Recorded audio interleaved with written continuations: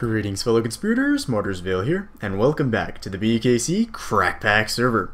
On the last episode we made this awesome cobalt hammer so that I could go out and gather some obsidian, and we could finally make this wither killing machine that I have been going for all this time. And all of that is, of course, in order to make these imbued tools. So we've got the imbued sword and the imbued tool, which is going to work as an axe, shovel, pick, all that stuff. And they're just going to be awesome, but unfortunately they take tons of nether stars. And with my lag situation, can't get these too easily by fighting the withers, so we need a machine to kill them, which is why we're going to build one today. Of course, if you've missed a couple episodes, I did have one earlier, but it's not lag proof.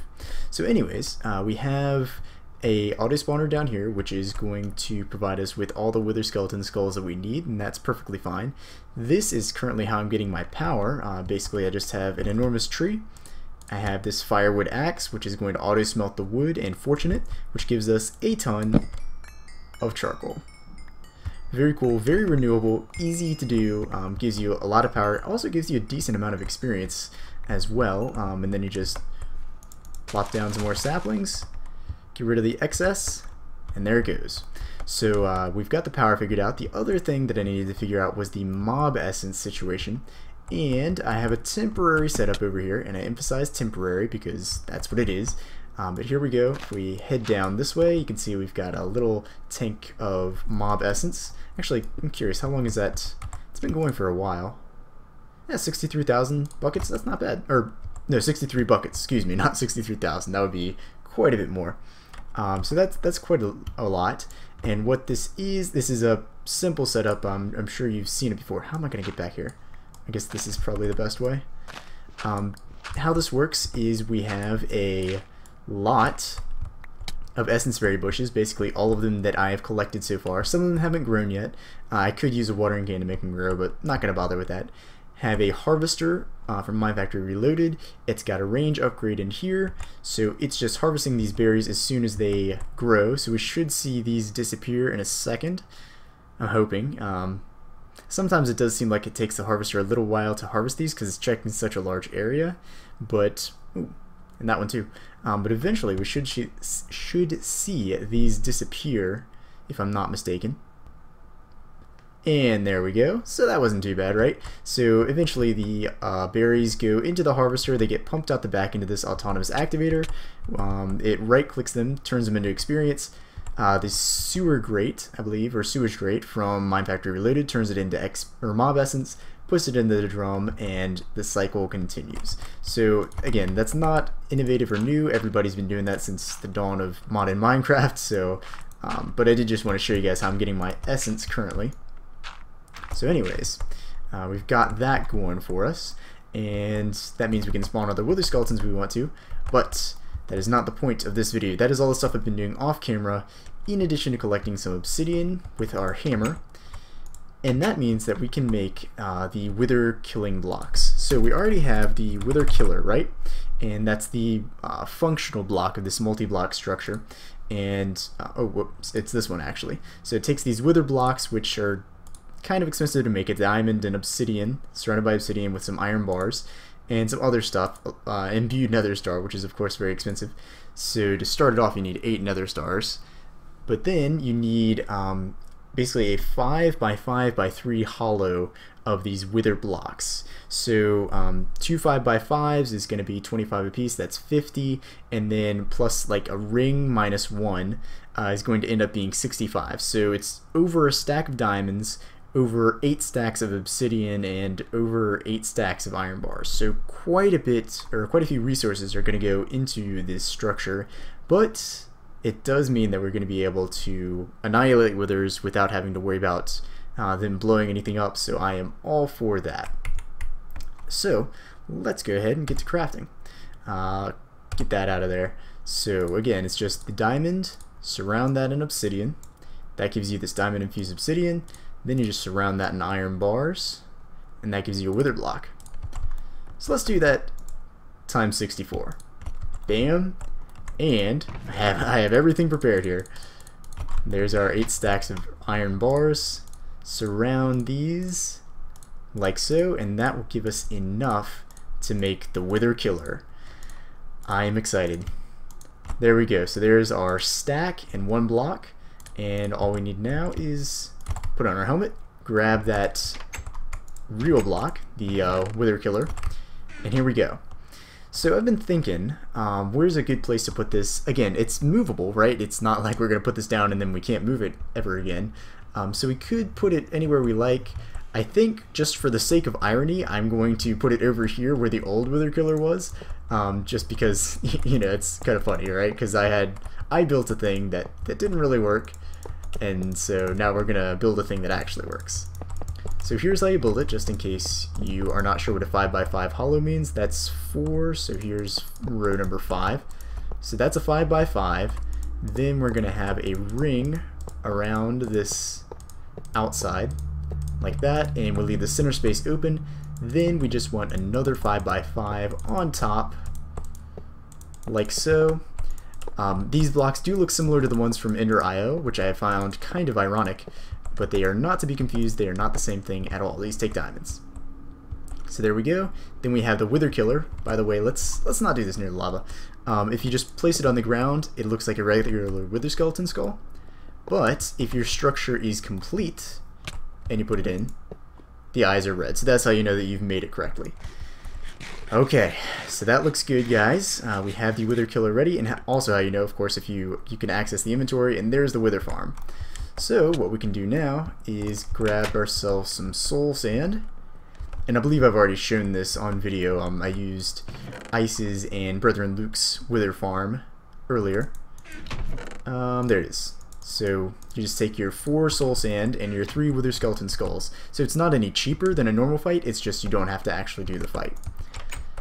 And I've been farming some of these up over here. 1, 2, 3. Very good. You just put those in the pattern, like so. You'll hear some noises of a Wither being killed, although the Wither hasn't actually been spawned in. He's not really in there. He's just it's just processing that stuff. And actually, I haven't timed how long it takes. I should probably review the video footage, but when it's done, it'll give us another star. So we won't get any of the bonus stuff like the yellow heart or a division sigil, I don't believe. I don't think, right? Don't have any of that. Yeah, so it just gives you the nether star. So if you need the division sigils or the yellow hearts, then you might want to actually fight it. But this works just fine for me. That'll get us our nether stars, and we can use those to create these imbued tools that I've been raving about for several episodes. So that being said, yeah, that's everything that I've done off camera, and we're ready to roll now. Everything is in place. All these systems are a go to make. What do we want to make first? I guess possibly the imbued sword or the tool. Eeny, meeny, miny, mo. Imbued sword it is. So we need 2 of these nether stars. That means we need 16 of them. Still will take me a little while to get all that stuff, but once we have it, we can make that. Oh, hang on. And what is this thing? Oh, that takes another one. So we need 9 plus a couple diamonds. That should be that is easy mode compared to the other stuff. Cool. So I'm actually going to try to do that off camera, and when I return, we will hopefully be able to make an imbued sword. Here we go, guys. 24 nether stars coming right up. Took a little while to grind these out of the skeletons, but we finally managed to get it. 24 nether stars. I don't know if that I've ever seen this many, but look at that. And a beautiful ring. And we've got these machine cores, so that's going to make 1, 2, 3 imbued nether stars. So the first one you just put like this with some diamonds. That gives you an imbued rod. Put 2 more on top, and that gives you the imbued sword. Watch out for the quick draw. 54 attack damage, 10,000 durability. Yes, please. Oh man, guys, we've been waiting for this so long. Oh, look at that! It really matches our armor too. That is so cool. Yes, I am so excited. This is such an awesome sword. Let's go slice and dice some baddies. 54 attack damage, you know, that's going to pretty much destroy anything except for maybe a boss. But even then, you know, killing a wither would only take like a couple of hits. But looking around, I don't see anyone on the mini-map. I guess they're all scared is what they are. It's nothing to do with the fact that it's dawn or anything. Let's see, I guess we could go spawn some in the auto spawner and test it out. Okay, never mind, I moved the generator. That's okay. Because we are not done with this sword. It is crafted, but we can still enchant it, which is super cool. So here I have an enchanting setup, pretty basic stuff. Got an anvil, generator for power, and this is the auto Dis-enchanter from Mind Factory Reloaded. Basically, you got some enchanted items and you put them in this slot, put some books in, power it up, and what it's going to do is strip the enchantments off of the items and put them onto the book. So for example, this axe, we're hoping to get the soulbound enchant off, and that will allow us to keep the sword, or once we put it on the sword, we'll be able to keep it if we die, which will be super useful. So hopefully that's not going to destroy the items. That's why I'm testing it out with the axe first, because the sword is much more valuable. Alright, anyways, so that's going to strip one of the enchantments off. We don't have a way of deciding which one we want. It's just going to do it randomly, so we might have to put it through this thing a couple different times. But then after it's done with this one, I want to put that knife, the thief's knife, in. So here we go. It's done. Hey, we got the soulbound. Nice. And it didn't seem to take very much durability. That's good. That means it probably won't break that golden sword, which is nice. So now we can put the imbued sword in. That costs 6 levels. Okay, we can do that. That is easy enough. I guess I can actually go to my essence berry farm. That should probably be the easiest thing to do. It's over here that's filling up my drums with mob essence so that I can spawn those skeletons. I guess over here. Yeah. Okay, that's weird. None of them are grown. And none of them are growing. They should be growing pretty quick, but the drum is empty. That has me a little bit concerned, but I'll figure that out later. No need to worry. We have another source of experience, and that is, of course, if you'll remember, firewood. Not only gives us power, it gives us experience. So let's go up here, grow ourselves a quick tree. I'm using spruce just because it makes it 2x2. You could use jungle. I mean, you could use anything, but this will just give you the most wood. I need some bone meal. There we go. I've killed enough skeletons. I would think I'd have enough bones. There we go. So we'll just grow ourselves a tree, chop it down. And how many levels do we need again? It was 6? We have 8. Okay, close enough. Cool. Let's get rid of those and put soulbound on the sword. Where'd it go? There it is. Soulbound 1, imbued sword. Thank you very much. Oh yeah, sweet. So now we'll never lose this. If we die, we'll still have it in our inventory so that we can go kill some people with it to get our stuff back. So now I'm hoping to get the looting 5 off of this thief's knife, which by the way, you get that from killing the what is it, thief skeletons from special mobs occasionally. I think it's a rare drop or something like that.